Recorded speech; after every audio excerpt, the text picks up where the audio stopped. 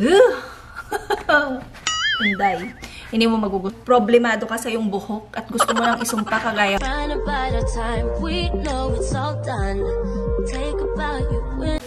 Hi guys! This is 𝓛𝓲𝓴𝓮. For the past year, problema ko na talaga ang aking buhok dahil natural siya. Hindi siya talaga ganun kagandang natural kasi super buhaghag. So, tamad talaga ako magplansya guys. Lalo na kapag ang buhok mo super buhaghag, aabutin ka ng siyam-siyam.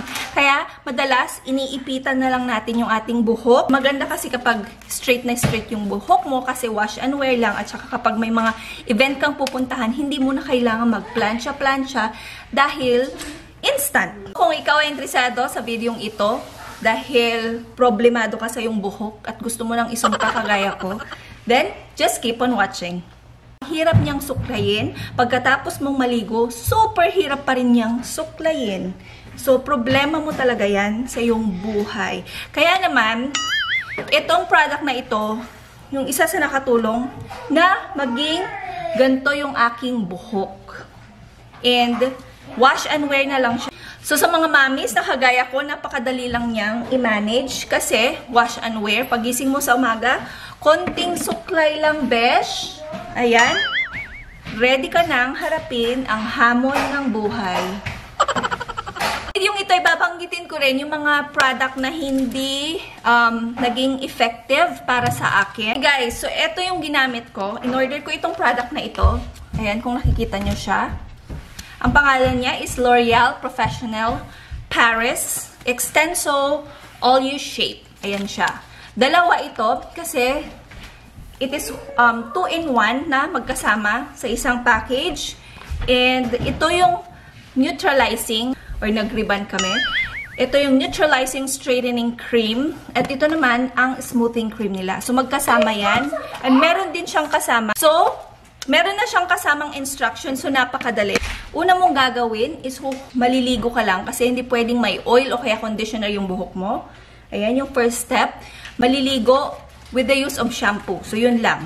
And then, syempre pagkatapos, i-blower mo siya para mag-dry. At saka mo unang ilalagay, i-divide mo yung buhok mo into sections. Di nakalagay dito 4 sections.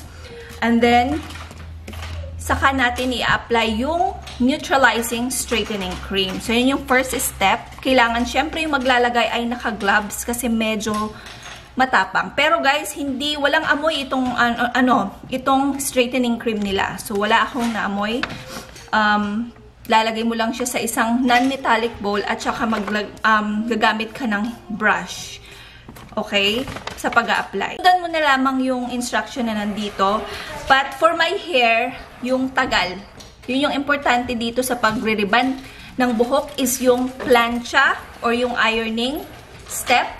And at the same time, kung gaano mo yung katagal na ibababad yung buhok mo. So yung aking buhok ay tumagal ng halos 50 minutes. Kasi yung buhok ko ay extra resistant. So, nakalagay naman dito, kapag ang buhok mo ay sensitized hair, ililive mo ito ng 10 to 20 minutes. Kapag naman normal hair is 20 to 30 minutes. Pag resistant, 30 to 40. At extra resistant hair will be 40 to 50 minutes. So, ganun siya katagal.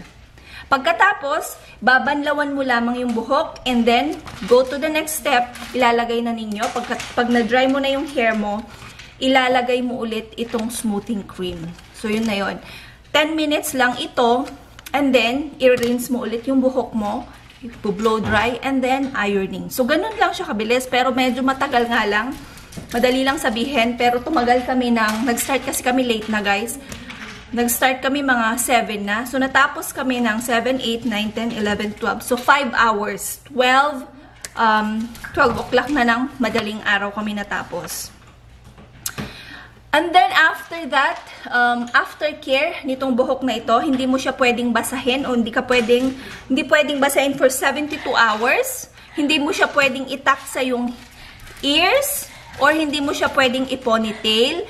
And then, nire-recommend nila na maglagay ka ng mga hair mask or keratin, mga kagaya niyan, to prevent it from dryness. Ako, naglagay ako ng parang oil, yung argan oil, after namin siyang i-straight. Nundan lamang namin yung instruction dito sa product. And na-achieve namin yung ganitong buhok. And So far, so good. Satisfied ako sa naging effect niya. Ito palang smoothing cream, parang may amoy. I mean, ibig ko sabihin, hindi kagaya nung straightening cream nila, okay?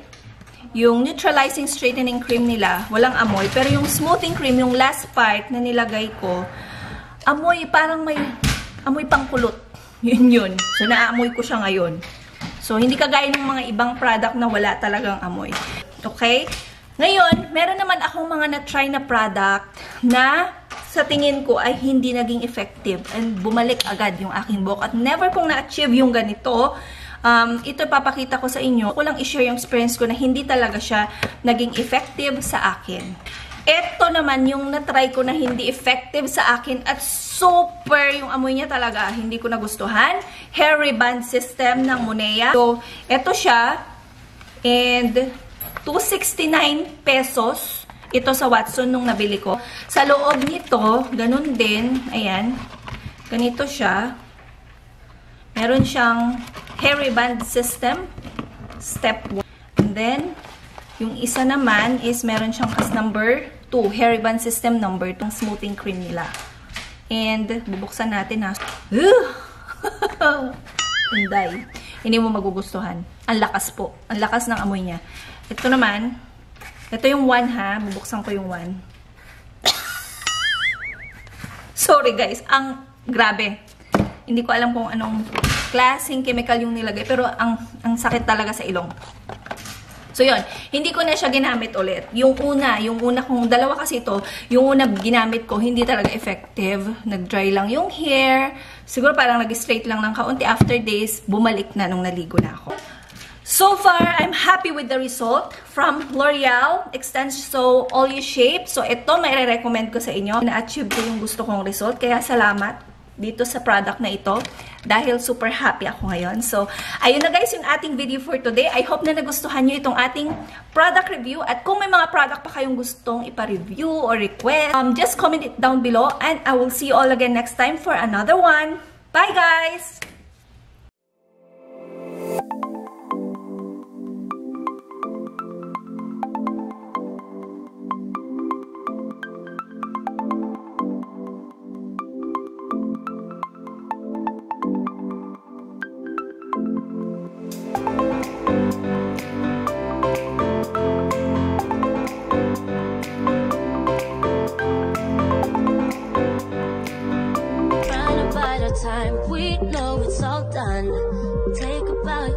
So, nakalimutan kong sabihin yung price niya kanina. I got it for parang $25, 27. Tapos, ang tagal, kasi galing pa siya, made in Thailand. So, mabot siya ng halos isang buwan.